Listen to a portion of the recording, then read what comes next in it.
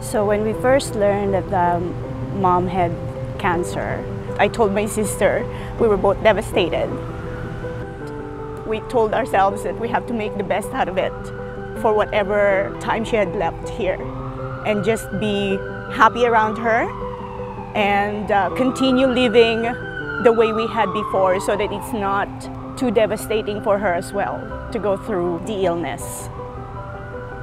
I wish I could stop the time. So many things. Like, I wanted to do things with her, take her places with both my mom and dad.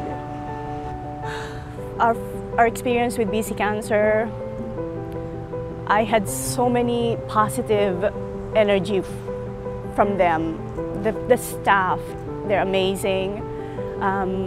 When my mom had her treatment, everybody was so gracious. They're all so nice.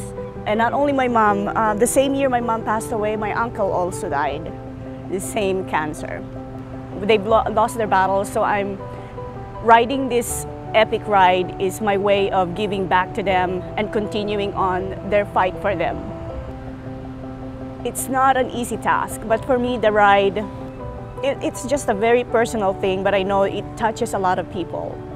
When I first did it, it just made me so happy to see that there is a chance for those who are still fighting.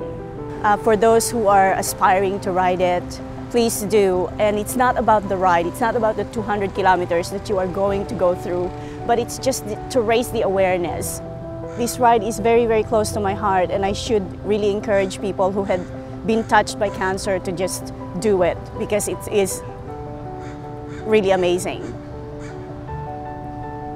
There's still hope out there, and we're gonna battle this fight together with the rest of everybody riding it.